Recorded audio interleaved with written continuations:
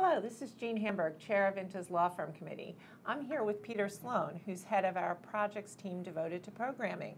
Peter, thanks so much for joining us today. Thank you for having me, Jeanne. So tell me something about this full day of law firm programming that the committee has planned for annual.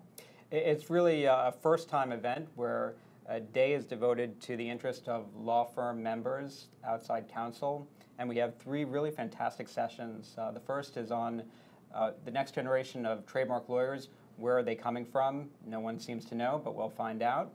The second is on fee management. How do outside counsel deal with all the financial issues which they constantly face? And the third is on the all-important relationship between inside counsel and outside counsel. How do they harmonize the relationship? Has INTA ever done anything like this before, where an entire day is devoted to law firm practitioners? No, not to my knowledge, and we're really hoping that this will be the first of many, especially since I think it's 80% of people who attend the annual meeting are associate members with outside firms.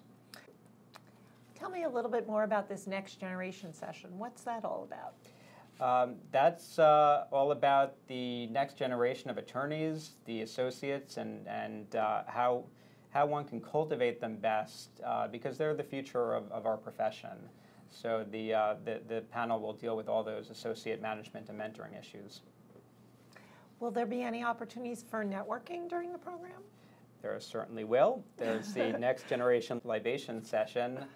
It will be a chance for young attorneys to mingle amongst themselves, and also we'd encourage partners and firms and inside counsel to attend as well. Well, it sounds like a really exciting program, and I hope we'll see you all there in sunny San Diego.